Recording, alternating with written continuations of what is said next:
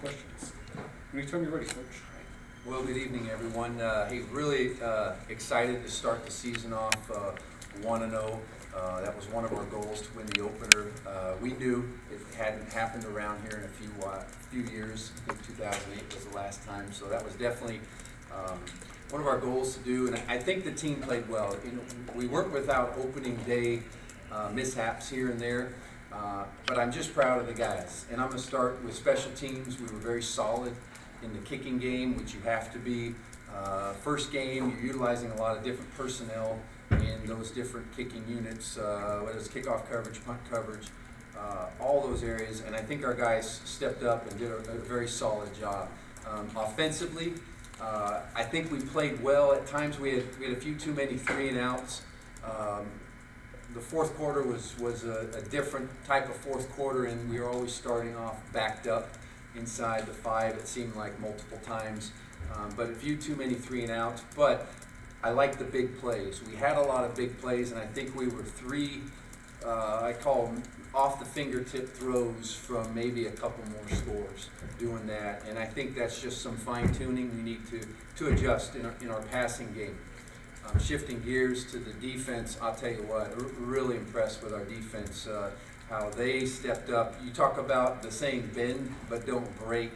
I think that was the epitome of bend but don't break tonight, because they did nickel and dime us and throw outs and quick passes here and there and drove down. But once they hit inside our 5-yard line, we just built a wall and held them out and defended them. And their fourth down conversion, they had more fourth down attempts in this game than multiple games. But our defense did an outstanding job standing up. And that just says a lot. I think it's a lot about a Spartan spirit and about a fighting spirit, never quit, never give up. And that's what I want to have as a trademark, a characteristic of our program. We're always competing. And our guys didn't hang their heads with some long plays and that Sacramento State made, and we kept fighting, we kept battling, we kept competing. And as long as you're doing those things, you're in every game. And that's what we are. And we'll go back to the drawing board and watch the film, and there'll be some things we can clean up. But all in all, it's nice to start out 1-0 and start out with a shutout, and it's an exciting first step for our program. With that, I think I'll open it up to questions. For David, you know, not the normal completion percentage that he's used to, but it looked like he was looking for those deep balls, those big plays, and like you said, you just missed a few. Is that kind of what you saw? Yeah, the question was about percentage and David and a couple of those things, and we did take some deep shots, as we say. We wanted to do that. We wanted to go after them, and yeah, we had a couple. We were off mark, whether the receiver slipped coming out of the break or we overthrow. But I think those are, the good thing is those guys were open, and the good thing is our concepts are working against multiple types of coverages, and the guys are there. And I think we'll just go back and fine tune. And you know, it's day one, game one rather. And my thing with the guys, it's not always how you start out, but how you finish. And I think over the course of a season, we just want to continue to get better and better. So that's an area that yeah, there's after tonight we can continue to grow. I know David said that as he's gained some arm strength, that he surprised himself a little bit with some of the balls he's thrown. Do you think maybe that's a little bit of a factor that he's maybe trying to get used to his arm strength because there were some overthrows there? You know, I would say that it's worked in practice well. We've been hitting some big plays in our practice, and whether it's against the defense or the look team, the scout team, simulating the opponent, and we've been down the field, and you got to take shots and make big plays, and that's part of our philosophy. I like to go for big plays, and some you hit, some you don't, and we'll just fine tune that. But it's good to see. I think right now people watching us are seeing a team that we're all over the field. We can attack multiple areas of the field, 53 yards wide and you know, 100 yards deep, and we attack those areas. So we need to continue and grow in those areas. First game, what was it like being out there? You know, just impressions of your first game coaching here. The first game for me as a head Spartan coach, it was really exciting for me going out there. just it means a lot having grown up in this area and having so much support from my wife and my 3 sons and family members and friends in the community. It just was personally a lot of fun and a lot of excitement to step out there, and I did feel it. I did feel it before kickoff. I felt the excitement, the enthusiasm, the energy in the air, and you know, it's just something I'll always remember. And you know, we want to have sustained success here, and so we want to keep playing at a high level and continue to further improve the remainder of the season. You said, or go ahead. I was just going to jump over the defense. Sorry. Yeah. I wanted to jump over the defense. Anthony Larsville came back from what was some people may have thought he would never have been able to do. In your opinion, how was it to have him back, and what does it kind of mean maybe to the Spartan team to have him back out on the field? Well, I tell you, that is just a great, inspiring story. Anthony Larsville, a guy who 6 months ago, 8 months ago, we didn't know if he'd ever play football, if he'd even be able to return to school, and very concerned about his long-term health. It is an inspiring story, a young man who just wouldn't give up on his comeback, and he is inspirational to this football team. He is a fun, excitable young man, so his energy that he brings to the table is contagious, as I say, and it's so good to have him. It's such a neat story. Anthony Larsville, for our young guys to see that, a guy who just keeps competing and having fun, and Anthony is just likes to tell the guys how he takes things, he's so thankful for where he's at, for the health that he has now, and I think that sends a good message to the young guys. Never take anything for granted, and always have a attitude of gratitude. Do you think that will have an effect on how the entire team will play this season? I tell you what, every outstanding season, I believe there's stories. There's strong stories, outstanding stories of people overcoming things and things that happen. And yes, that could be a key story about the success of this program. You look at an Anthony Larsville, and there's a few other ones, but yeah, very well could. You lost Tyler early in this game. Jason Simpson stepped up, and I mean, the more yards tonight than he's had in his entire career. What did you see out of that? Well, it's nice to know in your program we have a saying, when one guy goes down, another Spartan steps up, and Jason did, and that wasn't surprising to me. Jason Simpson had a very good fall camp, and there's nothing more as a coach you like to see than a fifth-year senior who maybe has kind of had a tough career, ups and downs, and maybe not seen the field, but to finish strong as a senior and go out on a high note. And so while it's very unfortunate, Tyler, he's such a weapon. We can use him in so many different ways. It's so nice to see Jason Simpson step up and just have a solid game for us. And we knew we could. We saw it during fall camp, but it's nice to be able to do that in a game situation. Maybe Any one update more.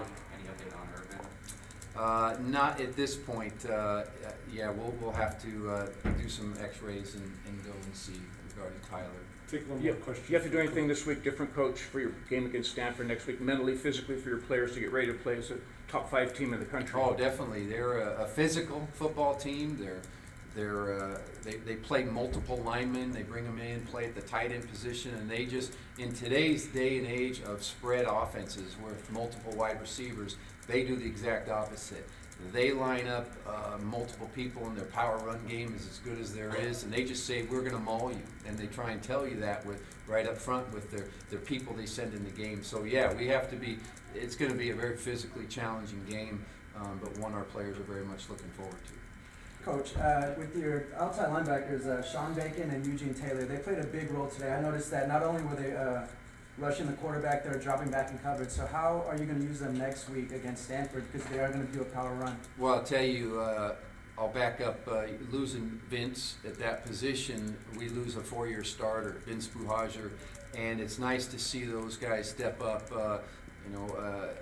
Sean Bacon had a nice game tonight from what I understand, and then Eugene Taylor, a redshirt freshman, stepped up and played solid. He's an athletic guy. He can play in space well. He can drop. He can rush the passer. So I was real encouraged what those guys did tonight, and we're just going to watch the film and build from it. Okay, we're going to start with the guys Okay. here. Coach, Great. thanks. All right. Thank you, everyone. Thanks, Coach. Okay.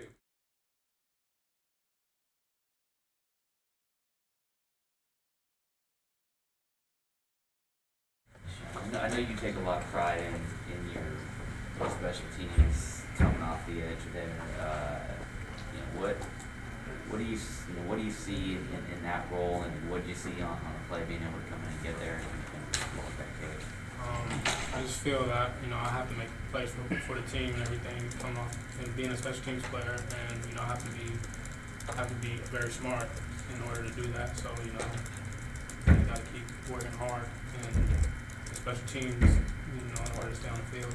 And you had a couple big plays. You had a nice tackle on kick coverage. Last year, David Ogren was kind of the special teams ace on this team. You guys are without him right now. Do you kind of feel like maybe it's your turn to step up and be that guy? Yeah, definitely. So you got to keep working. When he come back, he's probably gonna be on the other side and everything. So I just got to keep working. Yeah, I know all around the buildings you guys have the special teams signs up. Just talk to me about what kind of relationship you guys have in terms of the special teams and what it's like being a part of that special teams unit. The relationship we have with that is,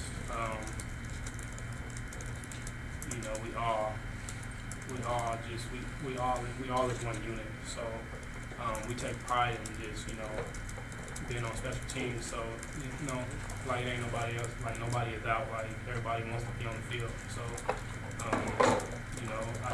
had to step up today. In order to help out the team. Okay, questions for Benet? You had your 10th interception in your career tonight, and you were very, very close to getting a few more. What kind of strategies do you have, I guess, when you're going after the ball? Not really strategies, just listening to coaches, understanding the plays, and understanding, watching film, knowing what the other opponent's going to do. So watch a lot of film, understand what they're going to do, puts me in position to make those plays. The offense kind of stumbled a little bit early. You guys at the defense, you guys see what's going on there and say, hey, let's try to make some plays and put them in good positions? Always, regardless if they're stumbling or not, we always want to make plays and give the ball to offense. We know that our offense is going to get clicking. We have faith in our offense just because they didn't have a good, excellent game as we're used to them having tonight. We know that they're going to put points on the board, so that's all we want to do is get them the ball back. With the aggressive hybrid defense that Henwick Thompson's running this year, there's going to be a lot of pressure on the cornerbacks. Does that make you want to step up just because you're going to be on the island sometime? Everybody steps up. It's always an opportunity. That's all I want to do. So every time I just want to step up and make plays. So is everybody else on the defense, regardless if it's corners, linebackers, D-linemen. They can get a sack. That's a big help. Anytime you can get a sack or force fumble, anything. So everybody just has the opportunity to make plays in this defense. You guys seem like you played with moments were big. You guys played with a good sense of urgency. Whenever they got down close to scoring, you guys stepped up. Is that something that you guys really focus on? Hey, let's forget this last play that they got 8 yards on or whatever, and let's make sure we keep them off the board. Yeah, definitely. Make sure we put the past in the past, and we play for each play now, each game. So within each game, we play for each series and each play. So that's what we did. How's it feel to come out in the home opener and pitch a shutout? Feels awesome. Yeah. What do you have to do to beat Stanford now next week? Just watch a lot of film, focus in, coaches know what you're talking about, make sure to listen to coaching, and understand that Stanford is a different type of physicality of the type of team, so we need to make sure we play aggressive and hard and make sure that we play physical, match their intensity. That's it. Thank you.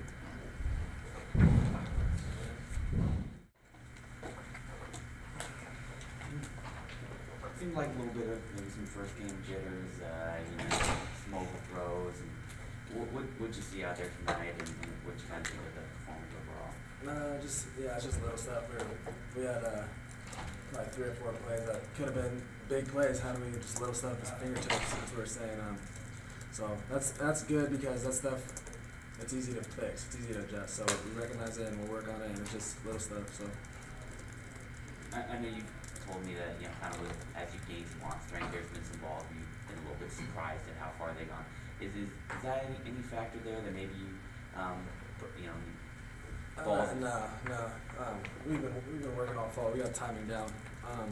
They came out and did a little bit of different stuff than we expected. They kind of pressed us and played man, and it was just a little different. We got to adjust.